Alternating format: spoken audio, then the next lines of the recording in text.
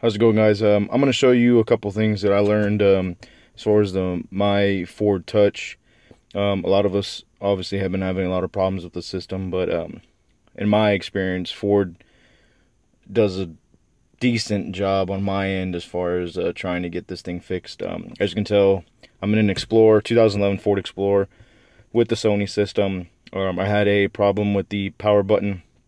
The radio was staying on when I would exit the vehicle. I'd come back to the vehicle and sometimes the music would blare out without even starting the vehicle on some random channel.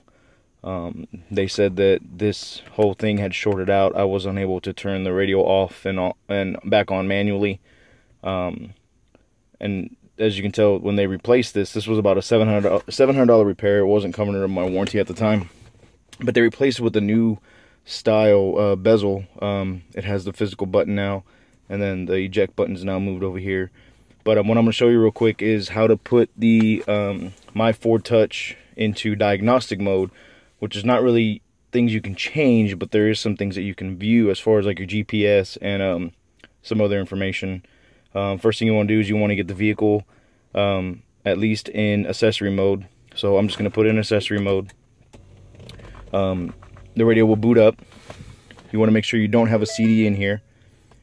If you do have a CD, it'll just kick it out. So it's better if you just wait on that. I'm going to turn the volume down. So I'm going to do this with one hand. What you got to do is you got to press eject, and then as soon as you press eject, you want to hit the right seek right button and just hold it. So eject and just press and hold it, and then you'll get a screen here in a bit. There you go. It automatically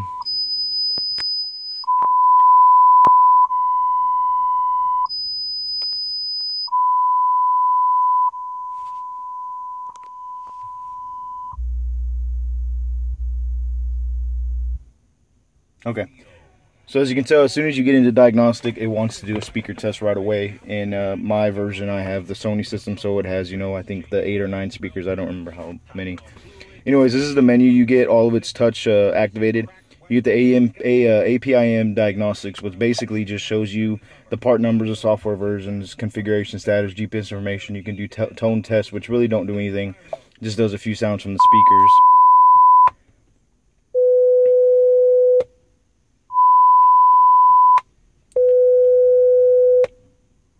That's all it does. I think that has something to do with maybe like the reverse alerts. You're going to hit end test. And then your GPS information. It's right now showing the time. And a couple other things, the lat long, number of satellites I have here at the where I'm at. And then it also will give you some other information that you can look at. Let's see. One thing I thought was pretty cool was the configuration status. This you can go through and it'll tell you what kind of options are enabled on the vehicle, like HD radio, heated seats, that kind of thing. Unfortunately, you can't change anything, obviously. For some reason, some of the information just doesn't seem right. Like I have, obviously, the rear air conditioning for the back of the Explorer, and it doesn't have anything on there. A couple of other things. Let's see.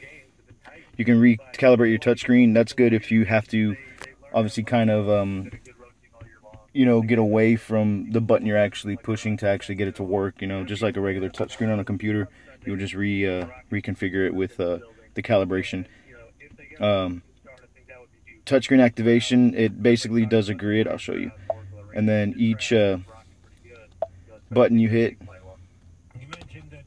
see, it turns blue and white, showing that you did hit that spot. It's a good way of learning if there's any dead spots. A couple of other things, and of course the exit diagnostic takes you out. But again, you can get in and do a couple of other changes of the vehicle. I'm sorry, you can't change anything in the vehicle, but you can view some stuff. The thing that I found it on said try at your own risk, but I didn't have any problems with it. It's just kind of something cool. I think there's a way to reboot it in there. I'll have to go back and play with it, but that's how you get into diagnostic mode. If you have any questions, just check some forums, or if you can write down at the bottom what question you have, and I'll see if I can answer it. Thanks, guys. Bye.